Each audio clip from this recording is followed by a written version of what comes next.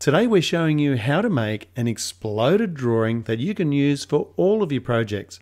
Big shout out to all of the Year 8 students from Cranbrook in Sydney. This is Project Light It Up. It's a rethink of the classic pencil case, but with an acrylic lid, laser cut. We're using it as a night light. I'm Glennie D. Let's get started. We'll begin very simply by drawing flat planes, isometric planes. Then we'll add some thickness, and after that, some design detail and annotation. Remember, this is quick sketching. If you don't have a splat, it's fine. Just guess the angles and follow along. Download the drawing template or pick a starting point on blank paper and trace around these three edges from the blip down. So those lines are all the same length. Let's slide up and draw one more at the top. Great, so that is my flat plane. It's facing to the left. Cool, now we're going to repeat that, but we're sliding out a bit. Watch this.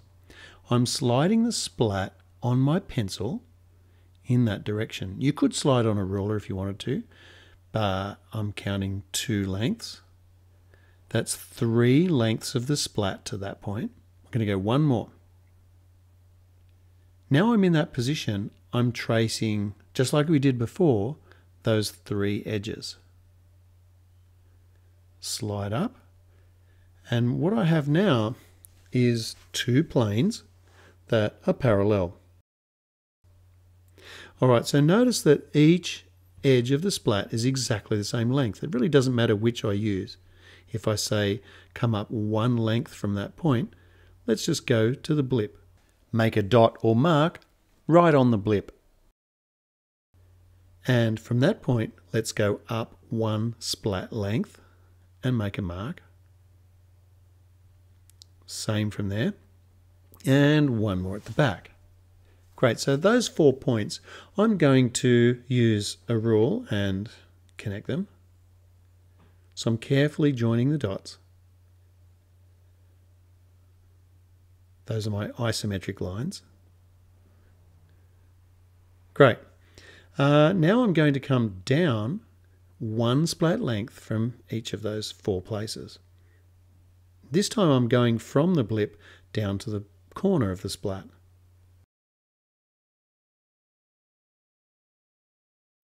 So now I've got my 4 points, just like before. Let's connect those up. You'll probably notice your drawing isn't looking exactly like mine, and that is totally fine. Remember, these are quick drawings to show the parts exploded, that's all. Now we add some thickness to those flat planes. Hold your splat straight up and down. Have a look at those 3 points. Holding your pencil on one point, line up the splat and draw a line, say 5 or 6 millimeters. Try to make these lines all the same length.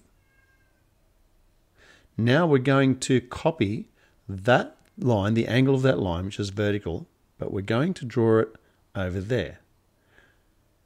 We're copying that exact line, but we're drawing it over there. Great. I'm thinking that corner lines up with that corner. So when we add some thickness, we're going to need to thicken it in that direction. So let's erase 2 lines. And now from these 3 points, I'm going to draw a short line, 5 or 6 millimeters in that direction. That's about half the scale. The real thickness of the wood is more like 12. Copying that line. Coming forwards. Great. Copy that line. But we're sliding forwards. Notice I'm sliding the splat on my pencil. I find that a little easier. And we're missing 2 lines. So if I place the splat on that original position and simply trace around those 2 edges, boom. Oops, small error. That's okay. I'm erasing that little corner because we're adding some thickness to the top. From those 3 points, drop a short line down, say 5 or 6 millimeters. Now the top has some thickness. Let's add some thickness to the base. 3 points, drop your line down, connect up. Awesome. Have a look at these 2 points.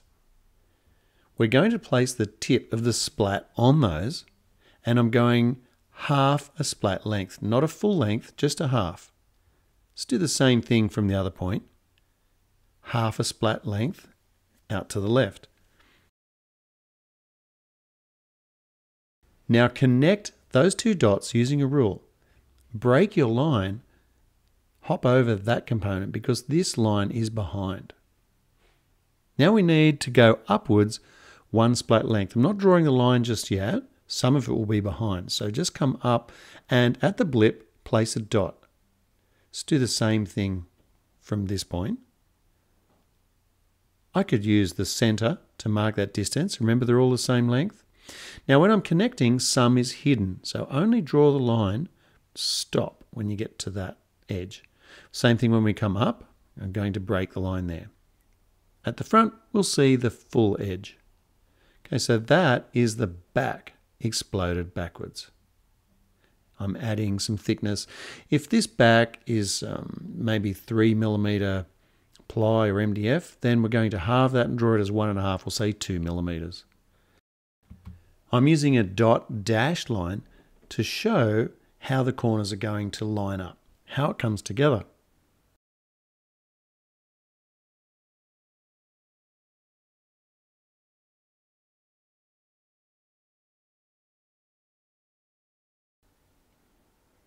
All right, for the more confident drawers, let's have a go at adding a timber joint.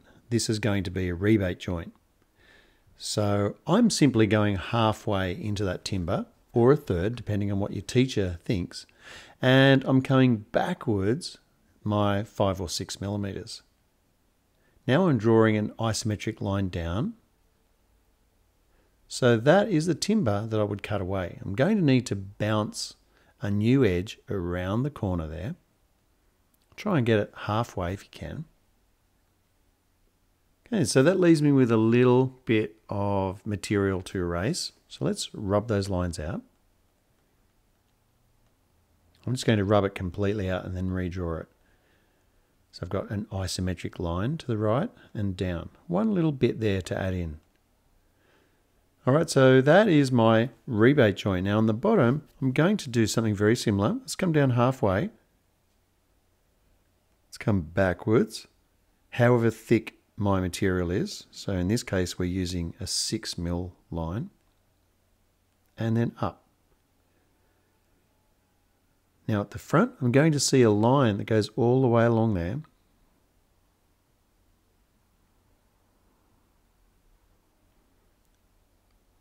And one more line to add there.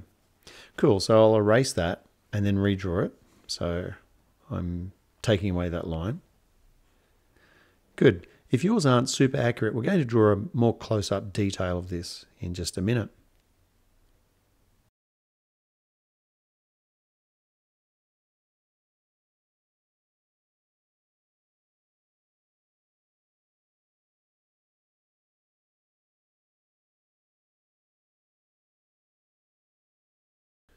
Why do we need to make the left-hand piece longer than the right?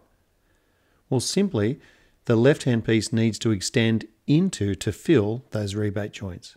And we could redraw it longer above and below, but it's going to be simple to leave the top the same and just extend the bottom down by double the 5 or 6mm. So let's say 10mm. So redraw it 10mm longer.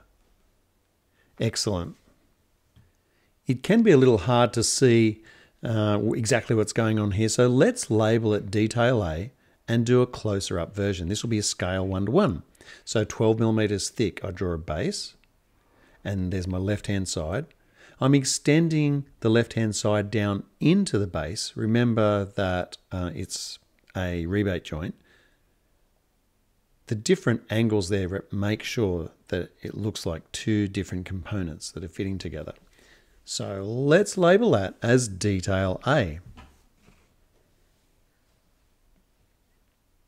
We're adding some more design detail here. I'm thinking that the front will need a groove to slide into, so I'm doing that. I'm just freehanding that, which in the end, it's great to be able to just freehand up your concepts. I'm now thinking of a starting point right there, and that will be the front of the acrylic piece that's going to slide in. Let's draw a line at the isometric angle, one at the top. I'm going to extend that backwards, but I'm not going to have room to draw that whole piece. So I'm going to add a break line. So come down, add a wiggle, continue down. That means there's more of it, but it's pretty much the same shape. You don't need to see it all. Come back, say 2 millimeters, and notice I'm freehanding. Have a go at freehanding. Even if your lines are a little wobbly, you can always fix them up later by tracing over them. So let's label that one the front, and we'll talk more later about how your ideas might look for what you do with that piece of acrylic. Remember, it's meant to have some light shine through it. Okay, so I'm thinking I could slide it in from that direction. Let's add the end of the groove there. And I could add a groove in this piece and just slide the acrylic down like that. But I think what I'll do is slide it in from this direction, which means I'll probably have to shorten the right-hand side one. Anyway, let's imagine cutting through there and looking at the piece, at where it joins. And we'll call this one detail B. Let's add a new detail. That's the groove in the base. Drawing the piece of acrylic in the groove, break line at the top. Hatching means that I'm imagining that I've cut through halfway along the piece. It's called a section. And I can add my measurements or dimensions onto these kinds of details. And I could draw it at a larger scale. This one is real size or 1:1. Here I'm drawing something that I could use to represent an LED strip. Of course, you'll change it to suit whatever design concept that you're thinking of. But for now, let's just go with an object that looks something like that with 4 LEDs. One option could be to mount it to the back piece. Let's try and think of a few other options. If I wanted the LEDs to look a little brighter, then I could draw that piece forwards a little bit. So let's draw it there and then come up with some idea to attach it to the back piece. Some people might be using a Uno or some other microcontroller, in which case we could have the LED attached directly to that. Here's the key to becoming a more creative designer. Try to think of 3 options of doing things. For instance, when we're joining the left-hand side to the base, we used a rebate joint. But how else could we do it? Well, we could use a simple butt joint, or we could use a miter joint. Can we think of 3 ways to join the back onto the base? Well, one way, for instance, might be to simply use some little sticks glued each side of the plywood at the back. Maybe you could think of a few more ideas. What about getting the cable through the back piece? We could use, we could drill a hole, we could make a slot, or we could use a rubber grommet. The first thing people will see on your design is the front piece, so it's got to be quality. What about we use MDF as the front and we laser cut letter shapes out? Then with some acrylic letters exactly the same shape, we can glue those in. Maybe try to think of 3 creative ideas. If you'd like to present one of your drawings a little tidier, then here's an idea. Stick your drawing up onto a window and then stick another blank sheet over the top. I've used a bleed-proof paper simply because I'm going to use marker on it. But if you're using pencil, any paper is fine. So trace off your drawing and you can tidy it up. Now, I've used freehand when I've traced this one. Now, it's okay that the lines are a little wobbly. The most important thing is just keep going with one line. Don't scratch lots of lines along.